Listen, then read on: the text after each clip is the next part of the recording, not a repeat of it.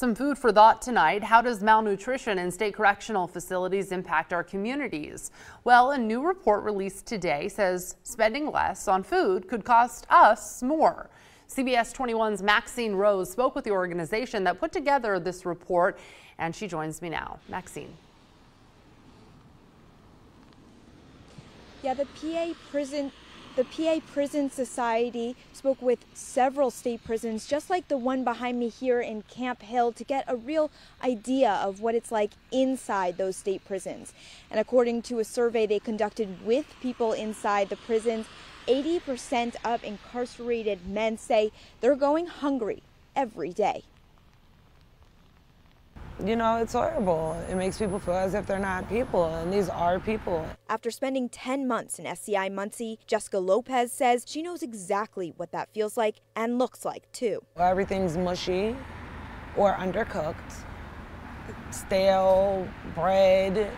If you actually get fruit on the unit, it's moldy. Just about a year and a half ago, the PA Prison Society began research in 3 of the state's correctional facilities, including SCI Muncie. Now, the report covered several aspects of food service in state correctional facilities. 3 main issues, including portion sizing and caloric counting, leaving many incarcerated people hungry. Inflexible menus, and menus that contribute to diet-related illnesses, which result in medical care taxpayers would pay for. People are trying to find ways to nourish themselves. They're stealing from their positions where they work. Part of the issue the PA Prison Society says has to do with the sentiment that food should be a part of the punishment. If you care about public safety, you care about nutrition in prison, because nutritional neglect is correlated with violence.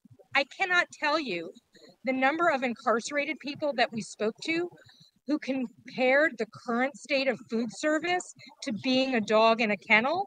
These are people's grandmothers, these are people's fathers, uncles. Everybody has a loved one that is attached to our prison system in some way, shape, or form.